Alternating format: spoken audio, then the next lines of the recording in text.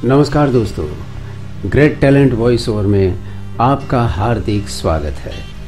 हौसले बुलंद कर रास्तों पे चल दे, तुझे तेरा मुकाम मिल जाएगा। बढ़कर अकेला तू पहल कर, देख कर तुझको काफिला खुद बन जाएगा। दोस्तों, असंभव कुछ भी नहीं है। अगर आप ठान ले, समंदर भी आपका रास्ता रोक नहीं पाएगा। ज़रूरी है तो बस एक कदम बढ़ाने की। इस वीडियो में ऐसी ही कुछ बात कही गई है।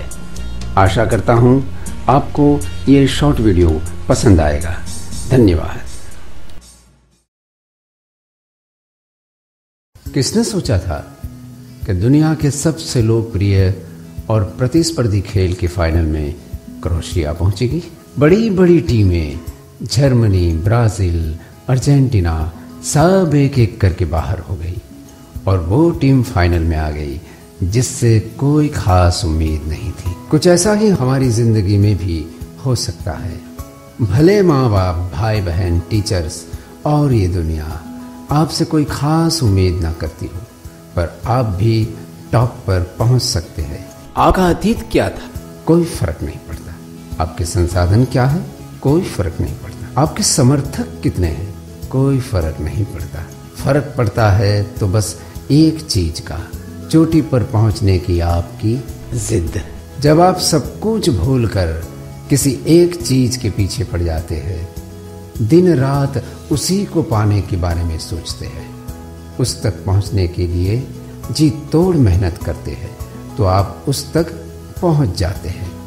फिर चाहे वो फुटबॉल का वर्ल्ड कप हो, IAS का एग्जाम हो, आपकी मनचाही नौकरी हो या कुछ और, आप उस तक पहुंच ही जाते हैं। दुनिया ऐसे एग्जाम्पल से भरी है जिनके बारे में किसी ने सोचा भी नहीं था कि वो एक दिन चोटी पर होगी। धीरूभाई अंबानी के पास ना बड़ी बड़ी डिग्रियां थी और ना पैसा था, फिर भी वे देश की सबसे बड़ी कंपनी के संस्थापक बन गए।